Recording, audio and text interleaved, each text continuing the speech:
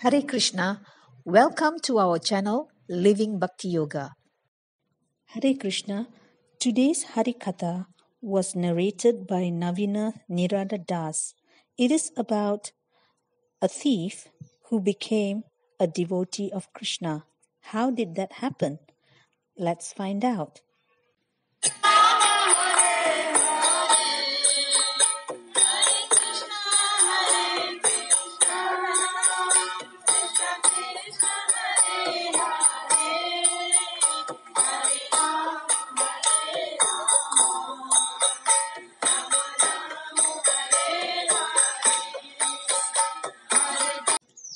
This story happened in Siberia.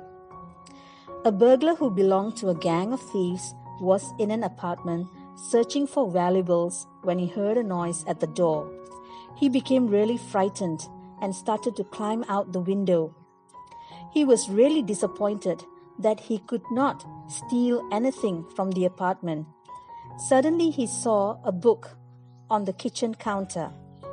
He decided to take the book and then ran off.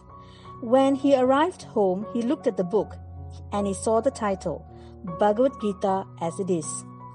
He didn't have the slightest interest, but since he already stole the book, he decided to read it. He began to read and began to get more interested in the philosophy and spiritual life. He started visiting the local temple and gradually began to chant Hare Krishna. After some time, he started to introduce his gang members to the temple as well. They too were changing, and before long they were already doing services such as cleaning the temple. But there was a problem. His wife was really angry to see this great change in his character. He was losing interest in thievery, so she decided to tell her father about it. Her father was one of the biggest gangsters in town, and he too was very, very angry. He decided to get rid of his son-in-law. Soon, the wife decided to visit some relatives in Moscow. She was shopping in a big marketplace. She saw a young man carrying a stack of books. He was walking around without approaching anyone. Suddenly, he walked straight to her and gave her a book. And he said, "This is the best book in the world. You should read it because you'll really like it."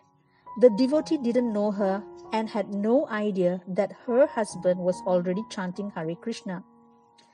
The thief's wife was so intrigued that out of hundreds of people in the marketplace, the devotee had come up to her. She decided to buy the book. The book's title was Teachings of Lord Chaitanya.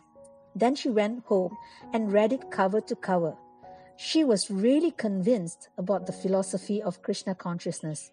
She joined forces with her husband and threw her father out of the house.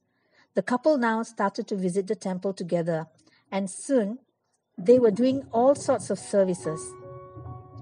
The thief said, "Formerly, I would walk by so many mansions, thinking how I could enter them and steal something. Now I think, let me go into that house and give the occupants of Krishna's mercy in the form of Srila Prabhupada's books."